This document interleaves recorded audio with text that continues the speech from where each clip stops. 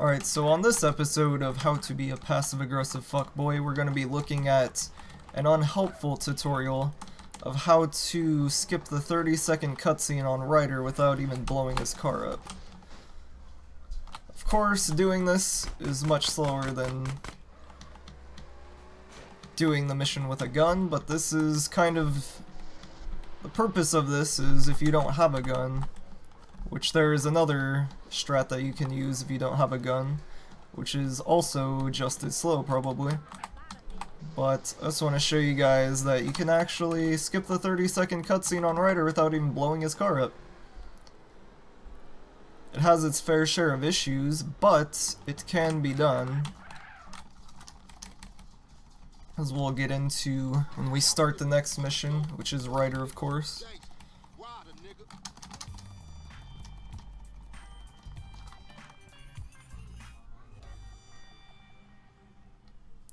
Of course, there's one other thing you can do in this situation.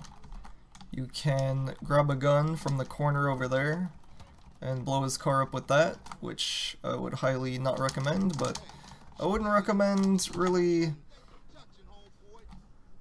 recommend even doing either of these strats, as it's just the first 3 minutes of the game, and you might as well just reset at that point. So there you go, you can kill Ryder without even blowing his car up. But as I said, it has its fair share of problems. The only real major problem being, because everything else is about the same, being that you don't have a gun still. So once you get to, let's say, cleaning the hood, you still don't have a gun. And you kind of need a gun to kill people with on that mission. So what you'd have to do at this point is you would still need a gun. So you'd have to figure that out. Of course, you could kill this guy at the pizza shop and take his shotgun, but then you have a really high chance of killing Ryder because of the shotgun spread. So that's not really a good idea. So the next best thing that you can do really is to basically kill a cop or a homie or something like that, just like you would normally do. And that is how you would you'd solve that issue, I guess. Of course it would be much slower, and obviously you might as well just reset if it comes down to it, but that wasn't the point of this video. The point of this video was to show that you don't actually have to kill Ryder to skip this cutscene. You can actually kill, or no, you don't have to blow his car up to skip this cutscene. You can actually kill him by running him over.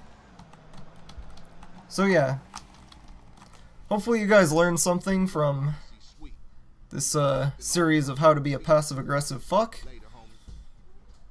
I'll see you guys next time. Peace. I'm out. Hope you guys enjoy.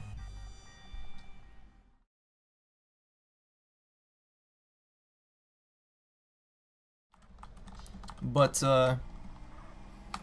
yeah, we can show you how to do that, and this is really weird. Ryder's body is invisible. Never seen that happen before. Huh. It's cool, I guess.